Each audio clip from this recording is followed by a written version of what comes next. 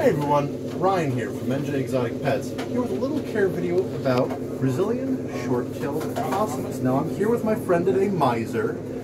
Everyone say hi to Miser. Now Miser, like I said, is a Brazilian Short Tailed Possum, and there's a lot of controversy as to how to take care of them in captivity, despite the fact that they've been in the pet trade for many decades at this point. But I'm here to set the record straight. So, first and foremost, what do they eat and how do they eat? So these little guys are insectivores by nature, but they'll eat almost any protein they come across. In the wild, they eat baby birds, baby mice, and even other possums if they give them the chance. They are solitary creatures after all. But they also enjoy a little bit of fruit here and there, which is why things like this can be used. Snacks, papaya, but they also enjoy little pieces of apple, banana, passion fruit, you name it.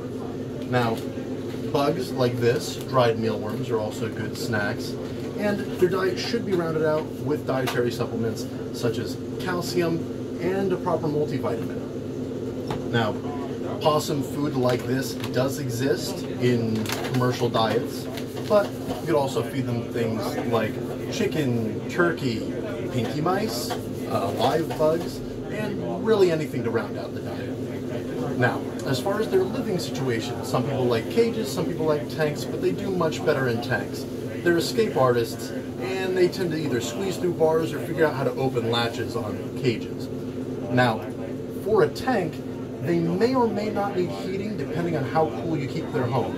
They like it low 70s to high 70s, and they don't do well with anything under that. So keep in mind what temperature your house is when you're getting a short-tailed possum. Now, they don't live too terribly long, but they live a nice 4 years in captivity. So they're a lot of fun to have, a little more fun than a hamster would be, but you know, to each their own. Now next, you see that little Miser, I've put him back in a pouch here. In the wild they construct nests. Now you can give them nesting material if you'd like, and you can see if they'll build something in their own little enclosure, but sometimes they do and sometimes they don't in captivity.